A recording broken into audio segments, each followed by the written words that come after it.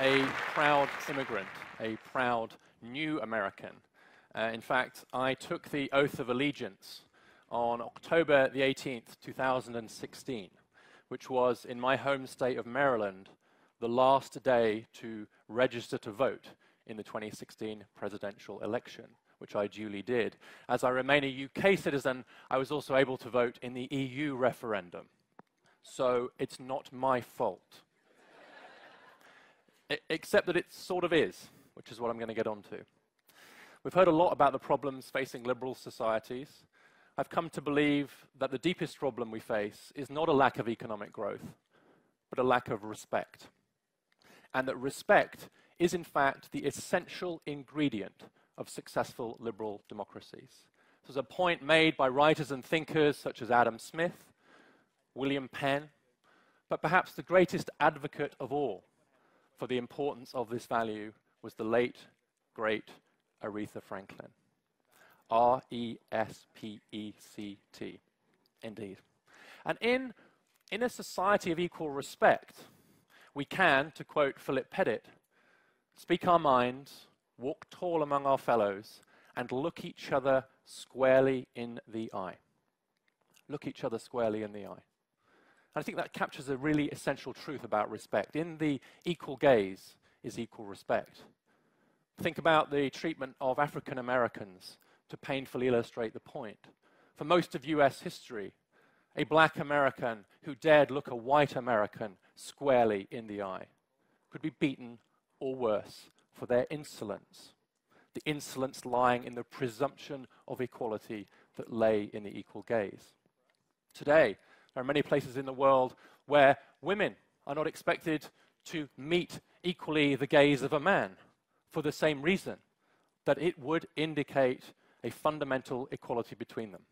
Well, I'm not going to be arguing for some restoration of respect. Its respectability has been sexist and racist. But I am going to argue that closing the resource gap requires us to close the respect gap too. And that's why I find the politics of people like Mr. Bannon so poisonous. Not only because it widens the respect gap, but because it specifically sets out to do so. And to demonize and disrespect people whose only failing is to depart from a nativist, racist ideal. And for me, the most revealing moment of the interview this morning was the reification of the 19th century in the US, an inadvertent, a window into the kind of ideal that he had in mind. Negative populism is fueled not only by anger at the elites, and we deserve some of that, but by disrespect for others. It doesn't let the elites off the hook, however. The elite have paid too little respect to our fellow citizens. We've done so in our thought, in our words, and in our deeds. Firstly, in our thought, by elevating and embracing, as an ideology, meritocracy. We have forgotten, if we ever knew, that the term meritocracy was coined by Michael Young 60 years ago to describe not a utopia, but a dystopia.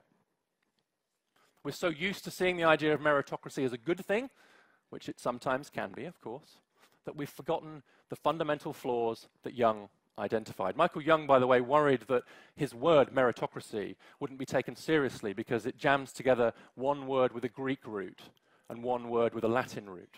This is the kind of thing British academics worried about in the middle of the 20th century. The problem wasn't that the word wasn't taken seriously. The problem is the word was taken very seriously indeed in precisely the opposite way that Young intended. Meritocracy fuels inequality because in a meritocracy, the winners feel entitled to our winnings. After all, we came by them meritoriously, did we not? It's the philosophical equivalent of because I'm worth it. In a meritocracy, the winners will tend to look down on the losers, seeing not a broken labor market or a broken ladder of opportunity, but broken people making bad choices for which they are responsible. In a meritocracy, The danger is that the winners not only see themselves as better off, but that we see ourselves as better. And so the economic gap becomes an empathy gap, which becomes a respect gap. But also in our words. Hillary Clinton describing some of Donald Trump's supporters as deplorables. Never mind, they were taken out of context before being bounced around every social media chamber. Barack Obama talking about people who are clinging to their guns and religion. And today, the shorthand clingers appears on an almost daily basis on Fox News to remind people of that 10 years on. These are famous examples taken out of context, but they speak to a sense that people have, that the professional elite are looking down on them, looking down their noses at them.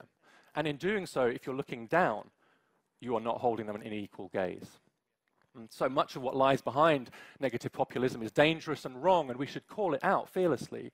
But some of it rests upon a legitimate grievance, and we should concede as much and do so respectfully.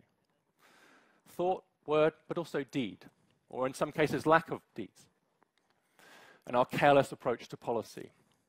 We've made the argument for free trade and immigration and automation on the grounds that on net and in the long run, they're good for the economy.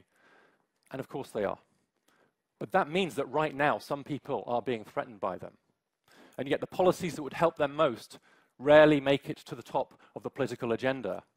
Bill Clinton was wrong not to do more to help workers in terms of wages, training, and income support, even as he embraced free trade and sound money.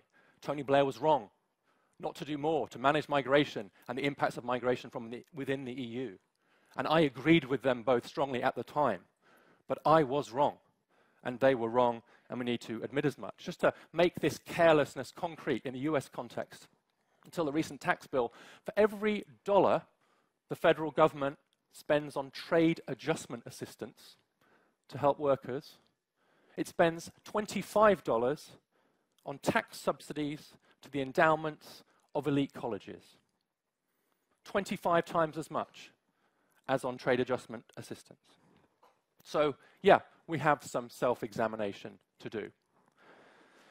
This disrespect, which I believe the elite has been paying for too long, is now being repaid with interest.